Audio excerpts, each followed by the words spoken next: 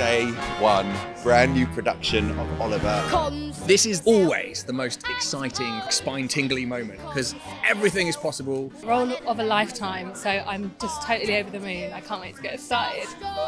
We can just let loose and reinvent and reimagine, and it's going to be a real exercise in not sticking to convention. Very, very excited and buzzing. Like, I've got a bit of goosebumps.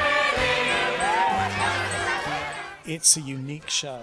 People just relish those songs. It has everything. It has comedy, tragedy, entertainment, gothic, horror, as well as a selection of the most sensational tunes. The thing about Oliver, ever since it first happened 64 years ago now, it is one of the greatest stories ever written. We wanted to do something completely different and go back to the show's roots, which is where I started and first saw it. We are really coming at it from a new perspective, or certainly one that's not been seen in a very, very long time.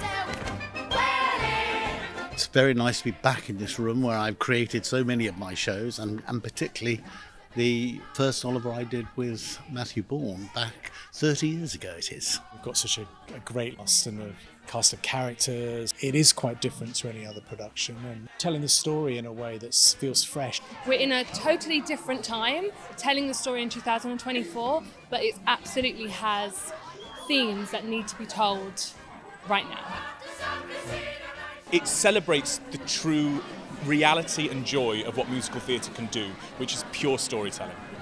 It's a classic for a reason. You can expect to walk into that theatre, get lost for a couple of hours and have the best time.